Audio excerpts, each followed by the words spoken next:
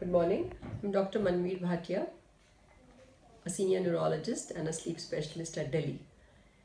Today I'm going to talk about the relationship of sleep and blood pressure. So we all are familiar with this term high blood pressure, and it affects a large proportion of people. So what does sleep do and how are they related? During sleep, the blood pressure tends to come down, and in fact it dips lower. In fact, and this is called as a dipping phenomena in sleep. And this helps to maintain the blood pressure during the day, because at the night it remains much lower.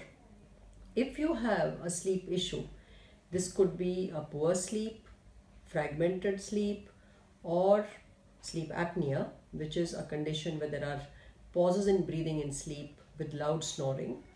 There is a system in the body which is called as a sympathetic system, which tends to surge or spike.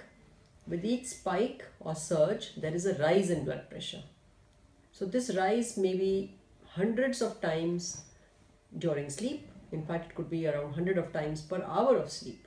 And this is multiples in the number of hours that you sleep, which results in a phenomena of non-dipping. That means instead of the blood pressure dipping, it goes on rising. And ultimately, the blood pressure will remain high during the day and during the night. This has become one of the major causes for a continuous and a persistent rise of blood pressure. So if you have snoring, there are pauses in breathing, or there is an interrupted sleep due to any reason, please do meet a specialist. Otherwise, you will land up with a problem of high blood pressure.